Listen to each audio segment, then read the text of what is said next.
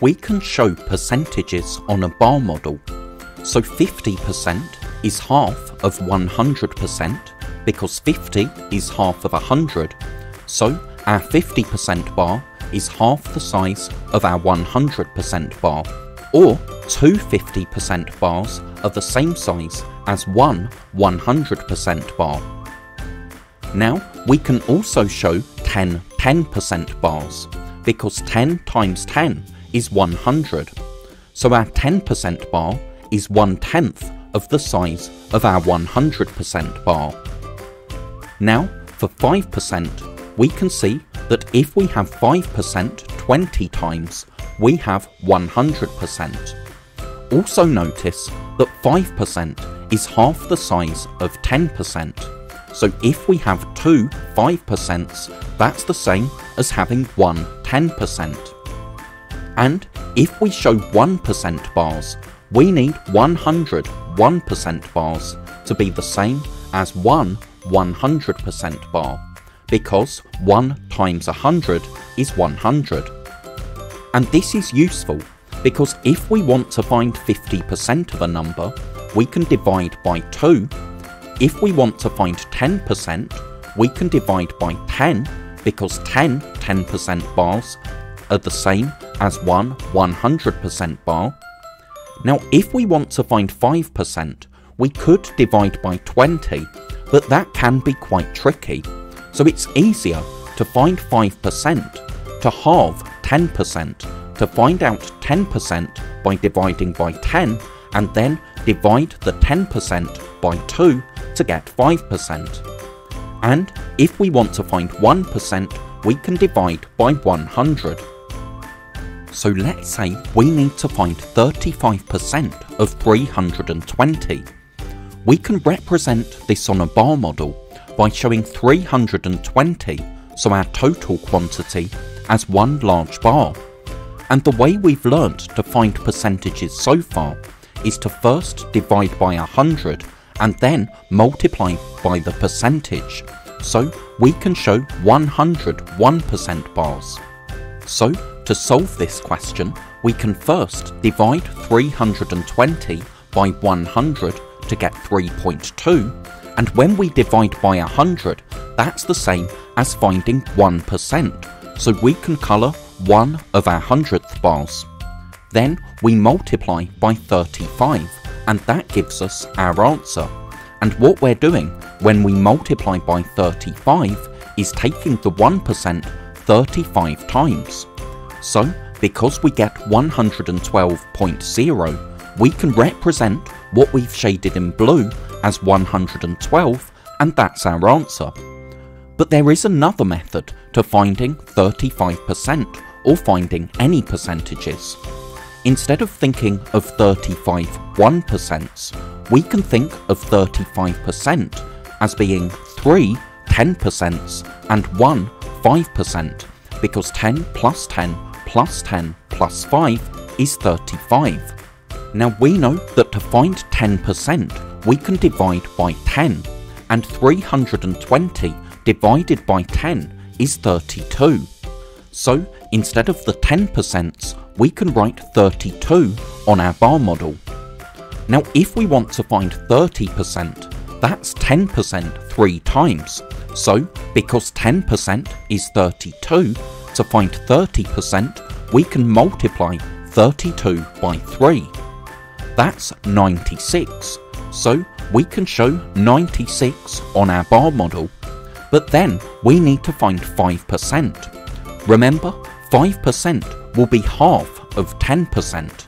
So to find 5%, we can divide 32 by 2. That's 16, so we can write 16 on our bar model instead of 5%. So now, because we want to find 35%, we can add what we got for 30% to what we got for 5. And 96 plus 16 is 112. So you can see that we get the same answer whether we first divide by 100 and then multiply by the percentage, or we can get our answer by finding 10% by dividing by 10, multiplying by 3 to find 30%, and then adding 5%, which is half of 10%. Now we need to find 99% of 300.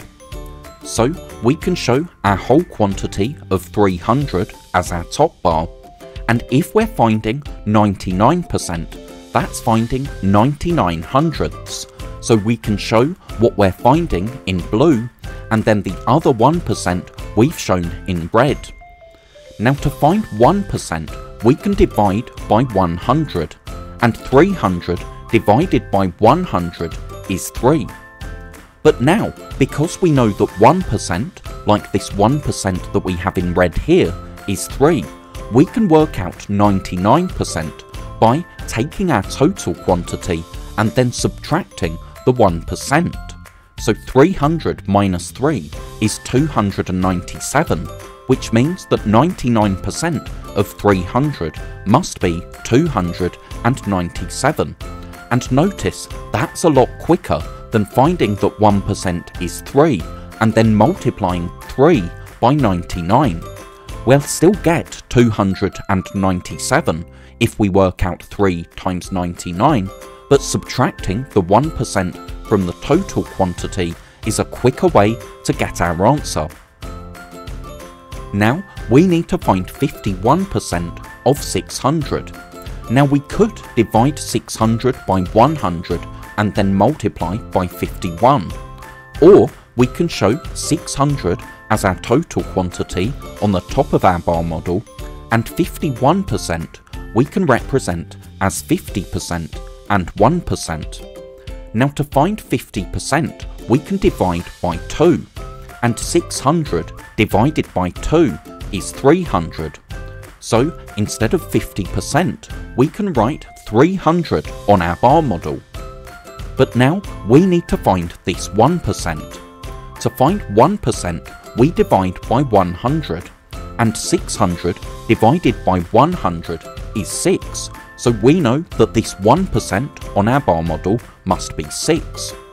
So we can see that to find 51%, we just need to add what we got for 50% to what we got for 1%. So 51% of 600 is 306. Now let's find 90% of 240. We can show 240 as our total quantity, and if we're finding 90%, we can show 10% bars, and 90% means we need to find the quantity of 9 of those bars. Now to find 10%, we divide by 10, and 240 divided by 10 is 24. But we need to find 90%. Now there are different ways that we can do this. If we know that this 10% is 24, then to find 90%, we can just subtract 24 from our total quantity, and 240 minus 24 is 216. The other way of finding 90% is taking our answer to 10% and multiplying it by 9, because we can see that we have 9 10% bars. That gives us the same answer. So 90% of 240 is 216.